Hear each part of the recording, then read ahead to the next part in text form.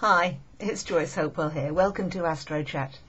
A special announcement. I've written a new book and it's now published, and it's a book which is called Using Age Progression, Understanding Life's Journey. There, I'll give you a good look at that. And in the human method of astrological psychology, which I use, and which I write about on my blog, and which I talk about on YouTube, there's one particular technique which stands out, which is age progression. And it's the one thing I will guarantee that most people find the most fascinating, most interesting, and also the most relevant to their lives. Because using age progression, like using the chart as a life clock, you can pinpoint exactly where you are on your life's journey. And from that, you can gain a tremendous amount of information, useful information, valuable info on what's going on in your life, where you might go to next. And as with all things, knowledge is power. So once you're able to understand what's going on in your life, and you can stand back and see it rather than be whirled about in it, which is, a complete and utter confusing state, then you can start to do something about it.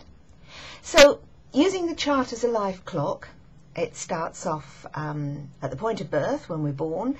The hand on the life clock starts ticking, if you like, and it moves around the chart in an anti-clockwise direction, taking 6 years to move through each of the 12 houses of the chart.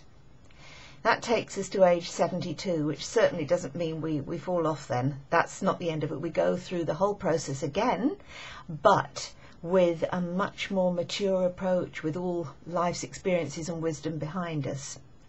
But with life clock, with age progression and understanding how to use age progression, we can tell a lot about where we are psychologically as well as physically and emotionally in our own life journey by looking at the sign that the age point is in, the house that it's in, the planet or planets that it might be aspecting, and also the other planets in the chart that are being activated by their aspect connection to the age point.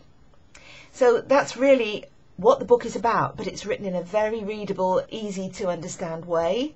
There are a lot of charts in it to illustrate everything that I'm saying. Everything's in colour, the charts are all in colour. There are plenty of examples, there are worked examples, there are chart interpretations, and everything is explained every single inch of the way. So if you're interested in finding out more about using age progression and understanding life's journey, this is the book for you. And it's available now, August 2013. That's it. Bye for now.